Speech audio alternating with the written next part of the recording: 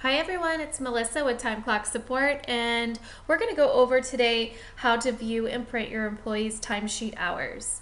So you can always view your employees' hours on the timesheet tab, but if you're looking to really review them and print them out, you're going to want to go to the Reports tab and select either the timesheet detailed or the timesheet standard report.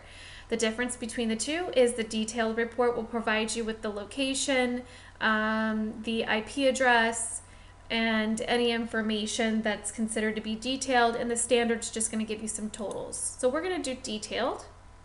And what you want to do is you want to select a date range. So I have from the 6th through the 19th. You can filter based off of the employee's name or the location, or if it's just absences or the job. So this gives you options as far as filtering. And then you just click View Report.